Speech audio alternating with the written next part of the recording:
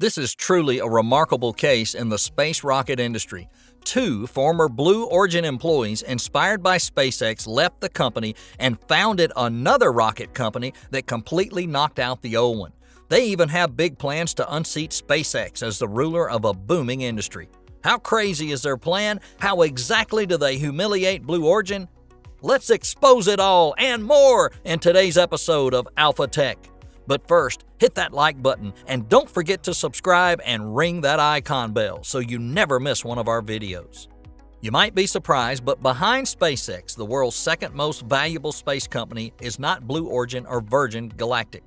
It's 3D printing rocket startup Relativity Space. The company aims to eventually help colonize Mars.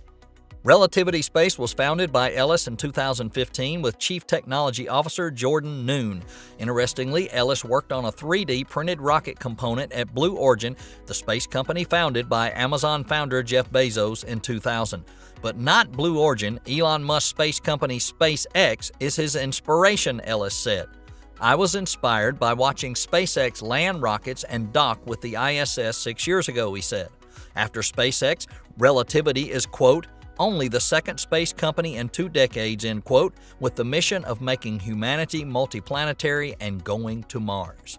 However, in every SpaceX animation, we saw a fade to black right when people walked out of the rocket on Mars, Ellis said. So what was clear is that there needed to be some other company building humanity's industrial base on Mars. Replicating the infrastructure for 1 million people that live on Mars is a massive undertaking, and I think a lot of people need to work on it.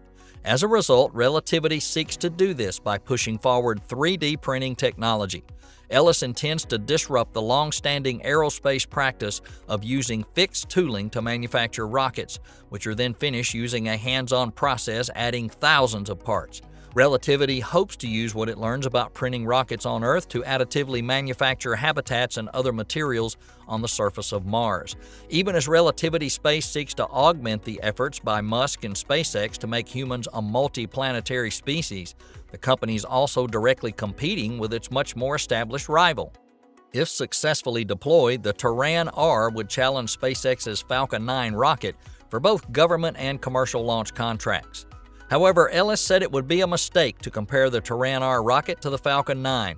The vehicle should be thought of more like a miniature version of SpaceX's Starship rocket with an upper stage that could transfer payloads through space, to the Moon, and perhaps even Mars. In terms of appearance, too, it resembles Starship much more than Falcon 9. It's expected to start launching from Cape Canaveral as soon as 2024.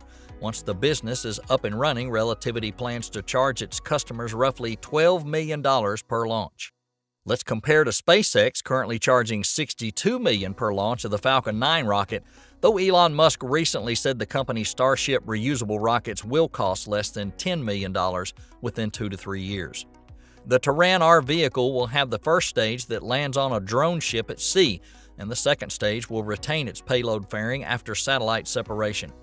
Tim Ellis revealed the news on June 6, 2022 on social media, explaining the 115-foot Terran 1 is by far the largest metal 3D printed product ever made and that he's stoked for the upcoming testing ahead of launch. Terran 1 has 9 3D printed booster engines and is also made mostly of aluminum. However, Relativity's claim to fame is 3D printing, and it says that even as the very first Terran 1 rocket, it's 85% 3D printed by mass, and it's the largest single 3D printed object ever built. Terran 1 reportedly weighs around 9.3 tons, or 20,500 pounds empty.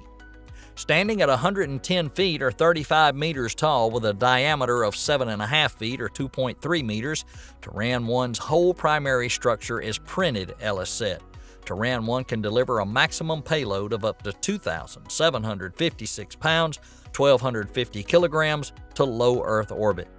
This is actually more believable than the promises of Jeff Bezos about New Glenn.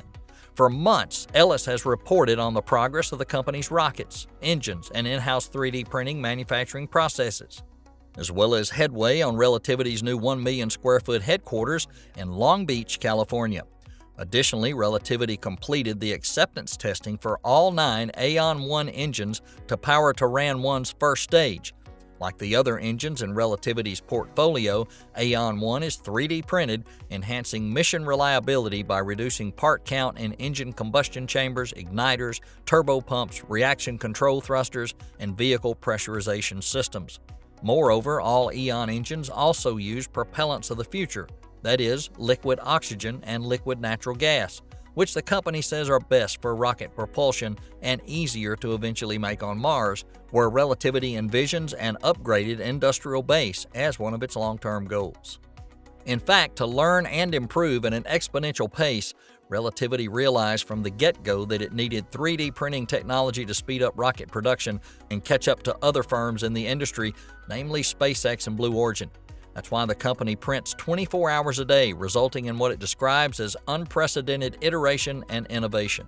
Relativity headquarters are equipped with a direct-to-metal laser sintering or DMLS printers, as well as dozens of the company's proprietary Stargate 3D printers, the largest metal 3D printers in the world. With upcoming software changes, Relativity Stargate printers can print both Terran 1, the world's first entirely 3D printed launch vehicle, and the fully reusable, altogether 3D printed rocket, Terran R. To accelerate innovation in the industry, Relativity built what it calls the Factory of the Future, the first aerospace platform to automate rocket manufacturing, vertically integrating intelligent robotics, software, and data-driven 3D printing technology.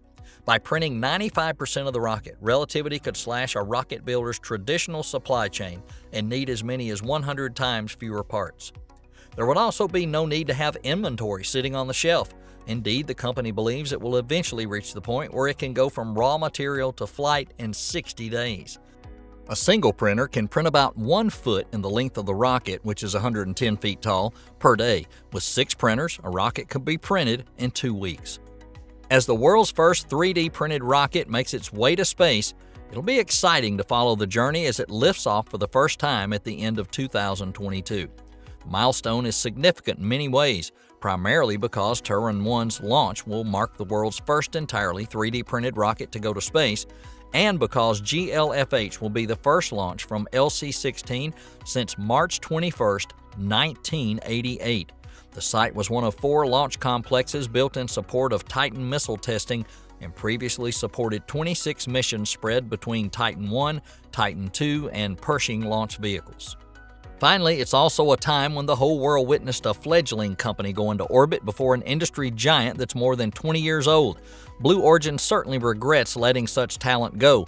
Anyway, from now on, they should have better treatment for their employees. And that just about wraps it up for today's episode of Alpha Tech. Don't forget, share your ideas in the comments section. Everyone's support is motivation for us to create more quality content. Thanks, and we'll see you next time.